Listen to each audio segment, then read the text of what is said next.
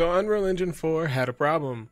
When working on large maps, the level streaming and source control systems made it very difficult for developers to cooperate with each other. You see, the source control system only allowed one developer to work on one file at a time. And when you're developing a giant open world and you need multiple developers working on different parts of the same map, that can become very difficult. So Unreal Engine 5 introduces a solution to this problem, the World Partition system. And in this video, you're going to learn how to use the system as well as how it works, because when we understand the tools that we're using, it becomes easier to solve the complex problems that you'll run into on your game development journey. So let's start with the tutorial. So the World Partition system works with every type of project you can create in Unreal Engine. So where you start for this tutorial doesn't really matter. I'm just starting with a map that I already had. Now there's actually multiple ways to enable the World Partition system. The simplest way is to come to World Settings and hit Enable Streaming, but that doesn't give you as much depth as you need. And remember, this is for large maps, large worlds. And the map that I have right here isn't very large. So the best way to show you how this works would be to create a new open world level. So if I hit File and I come to New Level, or the keyboard shortcut is just Control-N, you see a couple of templates you can use. We're gonna hit the open world template and hit Create. And this generates a new map with a, with a landscape already generated in it. You're gonna notice this giant world partition map over here. We're gonna come back to that in a second. Let's start by looking at this world settings panel. I'm gonna go ahead and pin it so it stays open. And you'll see under world partition setup, we have enable streaming checked.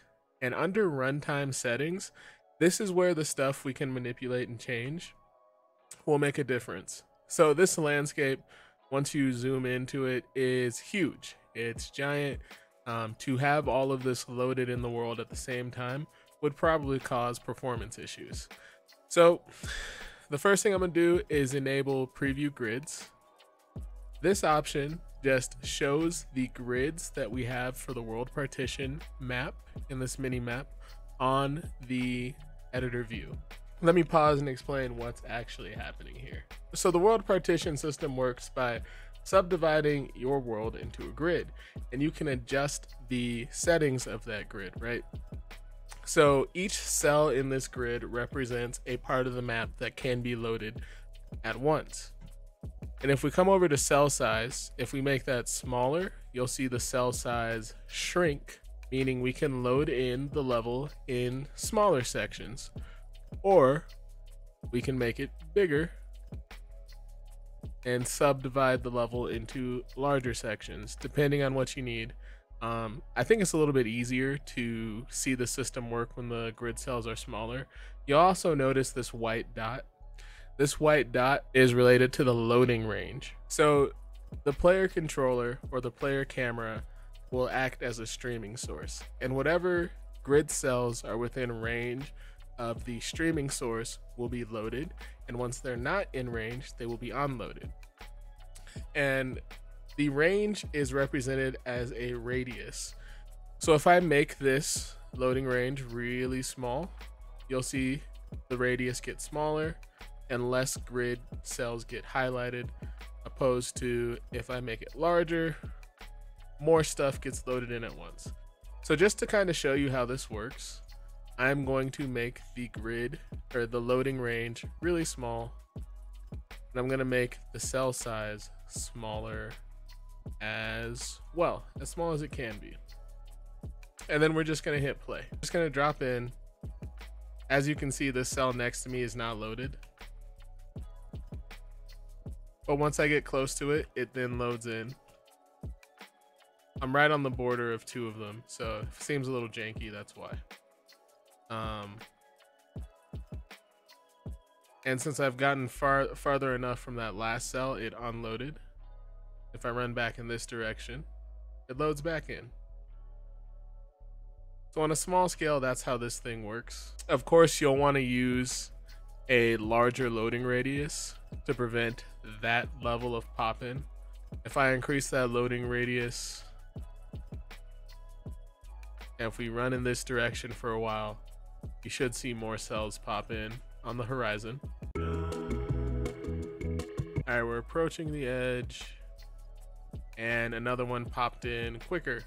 So that's the gist of how this thing works. Now you should also learn how to use this mini map on the side of the screen. Let me close the world settings panel. This mini map represents the landscape that you have in your level, and there's a couple of options at the top. The two that I'm going to focus on are show actors and follow player in editor.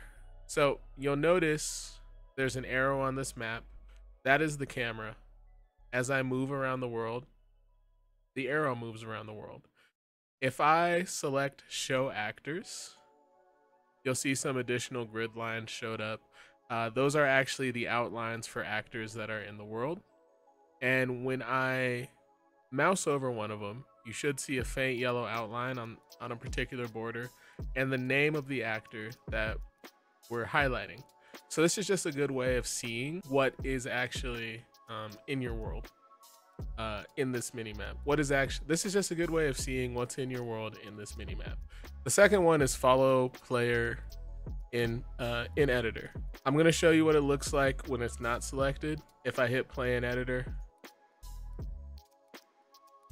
the arrow moves around freely, and it would be possible for the arrow to not be visible in this mini map. Now if I enable that option and hit play, it keeps the arrow at the center of the editor at all times. I just think it's very useful for debugging to see where exactly you are at, and to be able to see where these grid lines are so you can adjust for pop in and all that good stuff. So there's a couple of things I think you should know about this tool in general. The first one is when you're editing the world, actors are automatically assigned to a grid cell based on the spatially loaded option. So if I come into the outliner and I select a landscape and I hit landscape streaming proxy and I come over to the details panel, you'll notice under world partition for this actor we've selected, there's runtime grid, and then there's is spatially loaded. So that is spatially loaded option determines whether the actor is loaded depending on the range of the streaming source. So if you're not wanting something to load and unload dynamically, or not wanting something to load and unload based off of the streaming source, because you might want it to be done based off of data layers, you can uncheck that and it will always be present in the world. It will never unload. So if I find we're 320, if I find 320 and I disable is spatially loaded, that is this grid cell. Once I start playing, this grid cell should never become unloaded.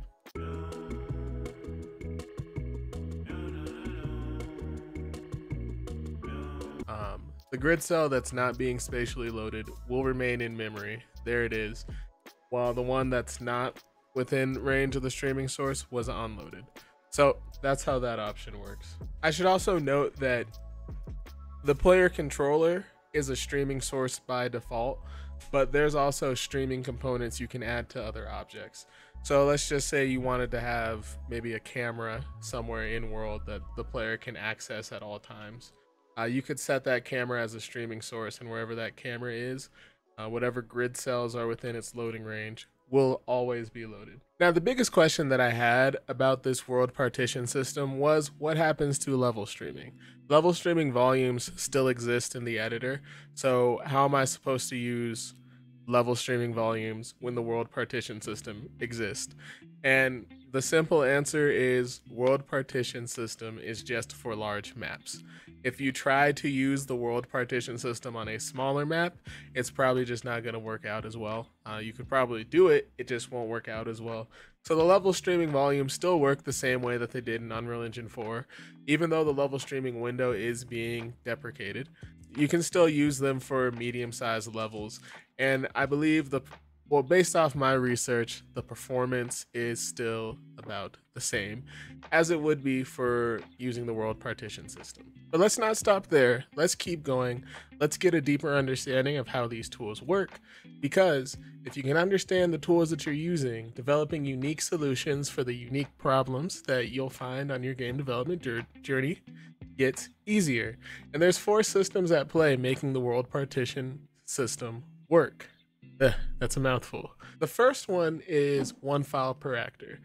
Previously, devs would have to check out a file from source control, preventing anyone else from accessing it, which slowed development, and it also made it very difficult to view an entire open world at once. The one file per actor system reduces overlap between developers by saving data instances of actors in external files, thus removing the need to save the main level file when making changes to its actors. And this comes enabled by default when you're using World Partition. System number 2 is data layers. It's a system within World Partition that allows you to organize your actors in the editor at runtime. I should mention that this is replacing the previous layer system in the old version of Unreal Engine. But the main advantage here is it separates gameplay elements and environment assets, allowing artists and designers to work without interacting with each other's objects. This makes it an important tool for managing asset streaming in a world partition workflow. The third tool is level instancing, and this is going to be its own tutorial, but basically level instancing streamlines your level editing workflow. Think of a level as a container for various actors and meshes. When you have collections of things that need to be repeated within a map, then just create a level instance.